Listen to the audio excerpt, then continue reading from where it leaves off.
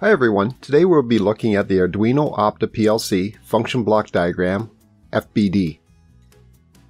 The Arduino Opta IoT PLC offers a convenient way to program it using the Arduino PLC IDE in function block diagram, FBD format. This is a simple and intuitive method and is one of the industrial PLC languages. In addition to FBD, you can program the Opta PLC using any of the 5 official languages specified in the IEC standard and sketches written in C++. The function block diagram, FBD, is a graphical language used to design programmable logic controllers. It allows you to describe the function between the input and output variables using a set of elementary blocks. These blocks can be connected to input and output variables using connection lines. When wiring the inputs and outputs of a block, you can use single lines to connect 2 logical points in the diagram. This includes connecting an input variable to an input of a block, connecting an output of a block to an input of another block, or connecting an output of a block to an output variable. The connection lines are orientated, carrying associated data from the left to the right. It is important to note that the left and right ends of the connection line must be the same type. In addition, you can use multiple right connections, also known as divergence, to broadcast information from the left end of the connection line to each of its right ends. However, it's essential to ensure that all ends of the connections are the same type. Now that we have a basic understanding of the function block diagram, let's dive into starting a new project and mapping the physical I/O in the Opta PLC. Detailed information contained in this video can be found at accautomation.ca. A link has been put in the description below. If you have not watched the other videos yet, there'll be links in the description below that will start you with video 1. There'll be links to the rest of the videos in the series as well. Start a new project.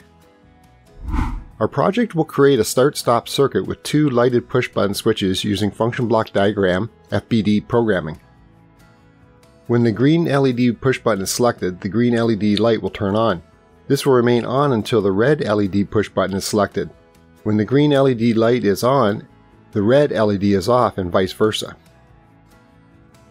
The CPU green LED will be on if the Arduino Opta PLC is executing its program. Open your computer Arduino's PLC Integrated Development Environment or IDE software.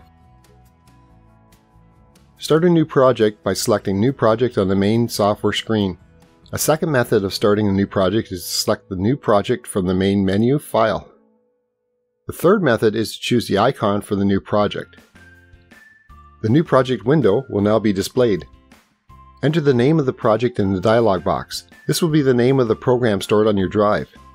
We will leave the default directory as it is. Ensure that the Opta 1.0 PLC is selected for the target. Select OK. This now will create and save your program file for the Opta PLC. Mapping physical I/O in the Opta PLC.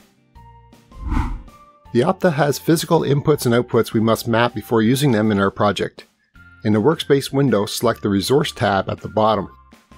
Under Local I/O Mapping, you can see all the physical inputs and outputs on this controller.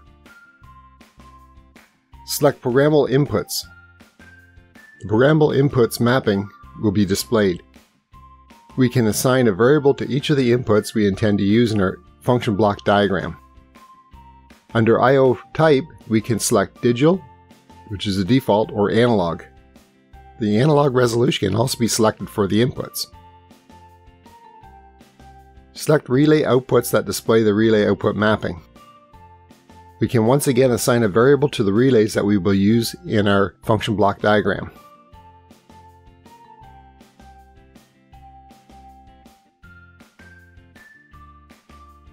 Select LED outputs, which display the LED output mapping. These are the status lights on the Opta CPU unit.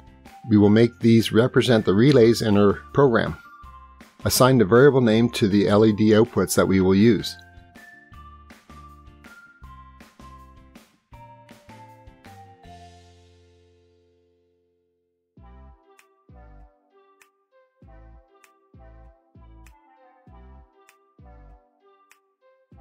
The Opta PLC also has a front LED that can be different colors. We will assign the green output to indicate the Opta PLC code is scanning. Now that all of our mapping is complete, we can save the program using the icon on the main menu. We can also save the program using the main menu, File, Save Program. Wiring of the inputs and outputs. We can now physically wire the two lighted push-button switches to the inputs and the LEDs of these switches to the outputs. Here is the wiring diagram of the Arduino Opta PLC.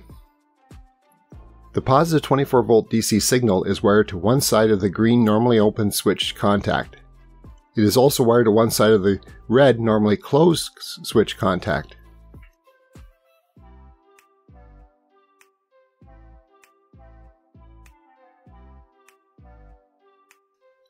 The other side of the switches are wired to input 1 and 2 respectively.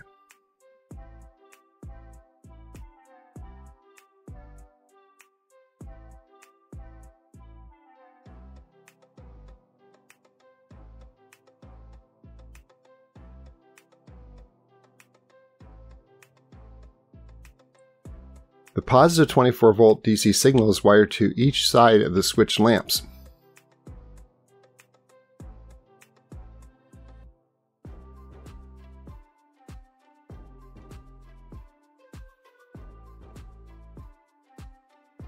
Relay outputs are provided on the Arduino Opta PLC. The other side of the switch LED lamps are wired to one side of the relay for each switch.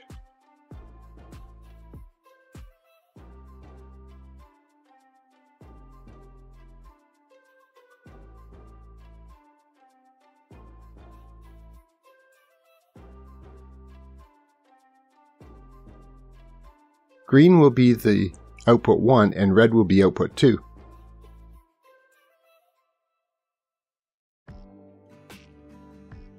The other side of the relay output contact of the PLC will be wired to the 0-volt DC signal.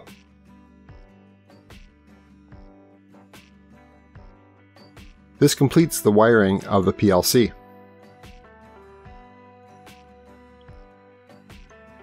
Tasks in the Opta PLC. To access the tasks in your project, navigate to the Project tab and locate the task folder. You will see the list of IOs we have just mapped for this project. Expand the folder by clicking on the plus sign next to it. The tasks are categorized into fast, slow, background, and INIT. To configure the task, right-click on any of the 4 tasks and select Task Configuration. Your programs will be executed within the designated task folders. The Fast Task folder will execute your program cyclically every 10 milliseconds or 100 times per second. This can be changed by clicking the control period Yes. You can then enter a value in the period column in milliseconds. The majority of programs will be placed in this folder.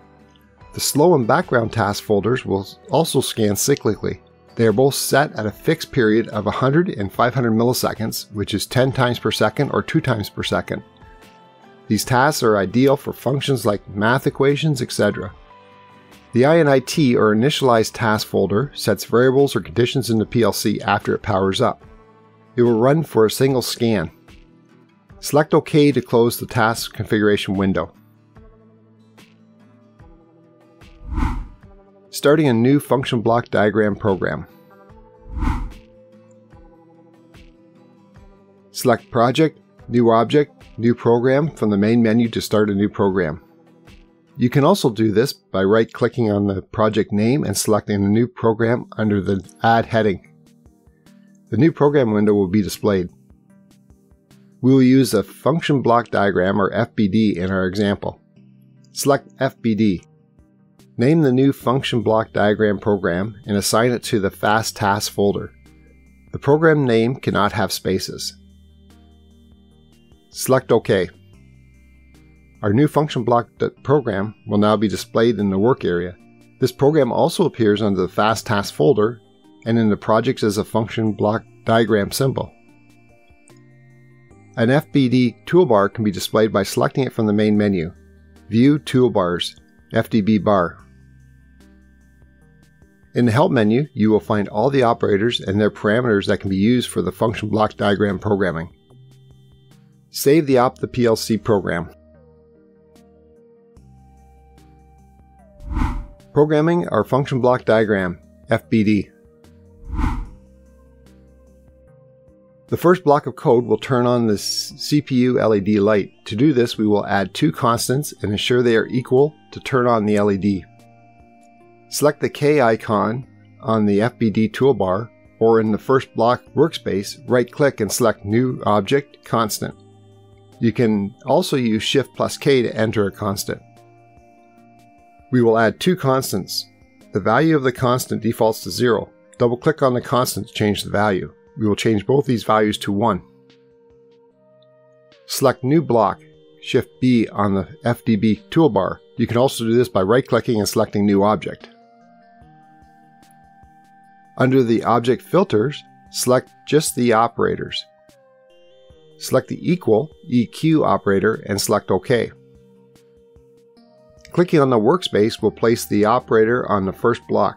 You can move this around by clicking and holding left mouse button on the EQ operator. Select the variable, Shift+V, from the FDB toolbar, or right-click and select New Object Variable. The new Properties window will now be displayed. Select the three dots next to the input selection. Select the LED green variable from the Object Browser and select OK. The Object Properties window will now show the variable. Select OK. Our variable now can be seen on block 1, but it is facing the wrong way. Right-click on the variable and select Switch Direction.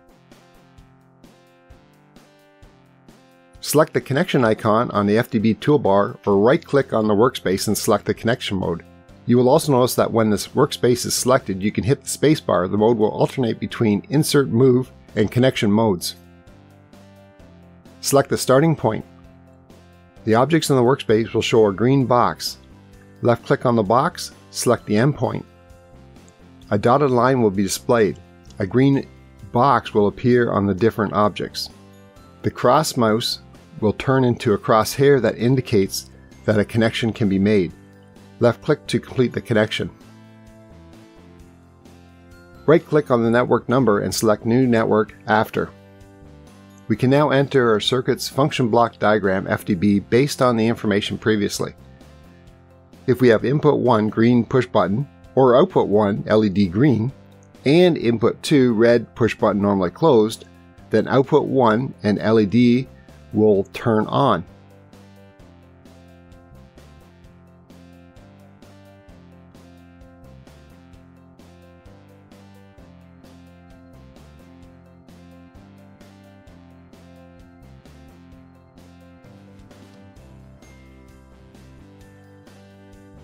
If output 1 is 0, output 2 and LED 2 will turn on.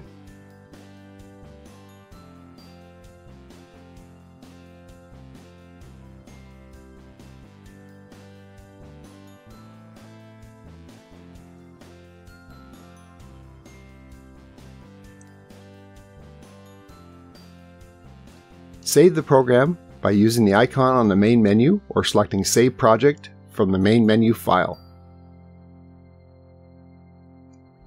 Download the function block diagram program to the Opta PLC. Select Setup Communication from the main menu online. In the Device Link Manager window, select Modbus TCP and then select Activate. Select Properties. We can now enter the IP address we established in the following post. Programming the Arduino Opta PLC, Ethernet port. Our communication method with the Opta PLC is now set. Select the Connect button. We will now see that our computer is connected to the Opta PLC controller. Select the Download icon on the main menu. Since we didn't compile the project first, the PLC IDE prompts us before downloading. Select Yes. The output window will display the status of the download operation. When this is finished, the bottom right side of the software will show you that the PLC IDE and the controller programs are the same.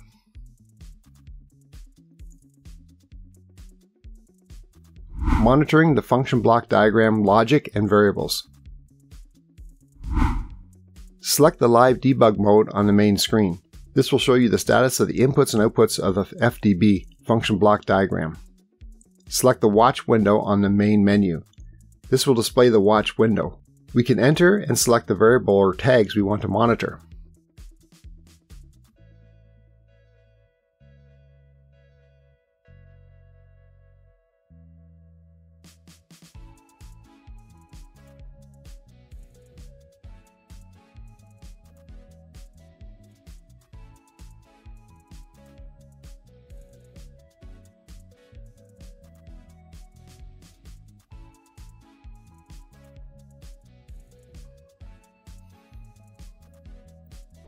If you enjoyed this video, please hit the like button below. If you have any questions about the video, please leave a comment below and I'll do my best to answer it. If you want more information about us or you want our free ebooks on numbering systems or robust data logging, please click on the link in the description below to get it. A new video is put out every Monday, so make sure you hit the subscribe button so you get more videos like this in the future. Remember to click the bell beside your subscription to actually receive those notifications. Thanks so much for watching. I'll see you next time.